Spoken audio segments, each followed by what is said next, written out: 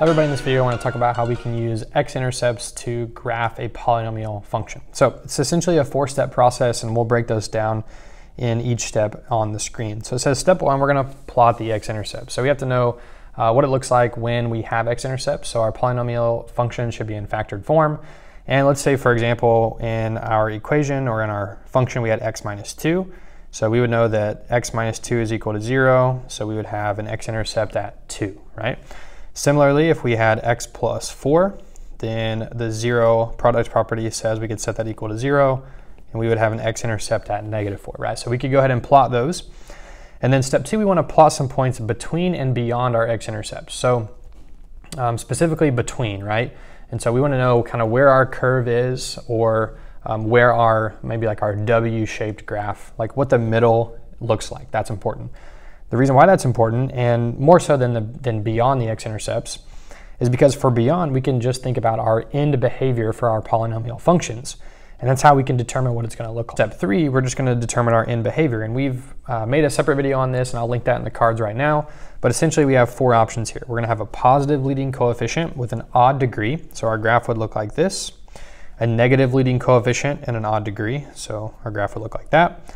A positive leading coefficient and an even degree, so that's what our graph would look like, and a negative leading coefficient and an even degree, and that's what our graph would look like. So that's the essential shape of the graph. Now it might look a little bit different, obviously, depending on what our terms are, but that's essentially what our end behavior should look like. All right, so now for step 4, we're going to draw the graph so that it passes through the points and has the appropriate end behavior. So let's take a look at our example that we have here. So it says graph the function f of x equals 1/4 times x minus 2 times x plus 3 quantity squared.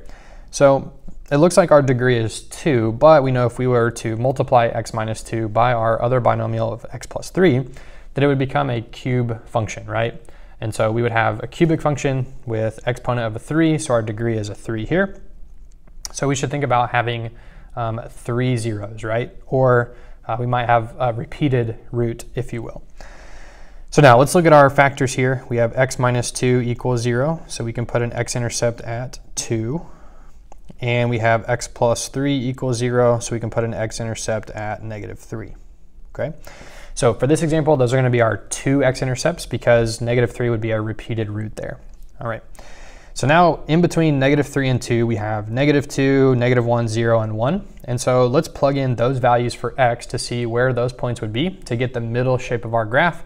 And then we know what the end behavior would look like because of our leading coefficient being positive, and we have an odd degree because that final degree would be a 3, right? So we know that since that is our criteria for our end behavior, we know that it would look like this going down and this going up, right? So now we just got to figure out what our middle of our graph looks like, okay? All right, so let's plug in negative 2. So let's find the f of negative 2. So we got 1/4 times negative 2 minus 2 times negative 2 plus 3 quantity squared. So 1/4 times negative 4 times 1. So this is just going to give me negative 4 times 1/4, which is negative 1. So we have negative 2, negative 1. So negative 2, negative 1 for one of our points, okay? All right, now let's find the f of negative 1.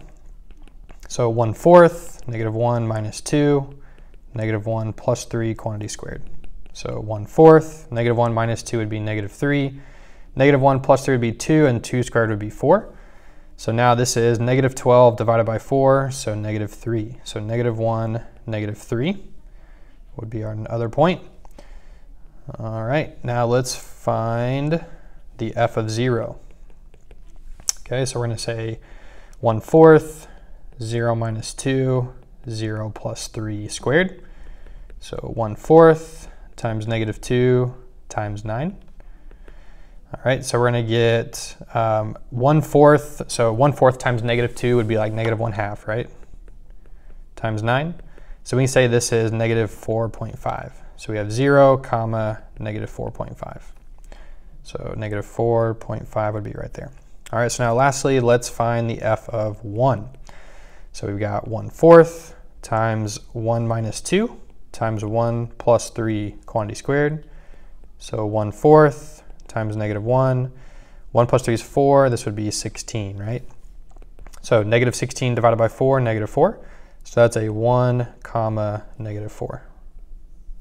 All right, so we have what our middle of our graph should look like. So now we can just draw our smooth curve, or as smooth as possible, through our points. And that's how we can graph a polynomial function using its x-intercepts.